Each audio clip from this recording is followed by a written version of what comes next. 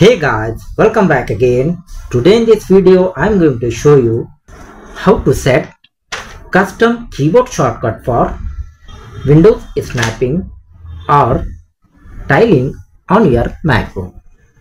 So for this guys, first open your MacBook settings.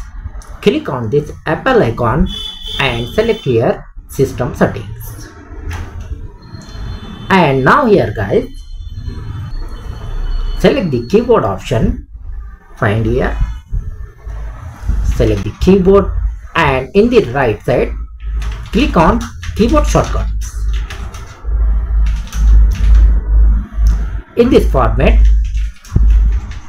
select the app shortcuts and click on all applications. Click on this mark and click on plus mark. So now finally here manually give the key like left, right or top like this.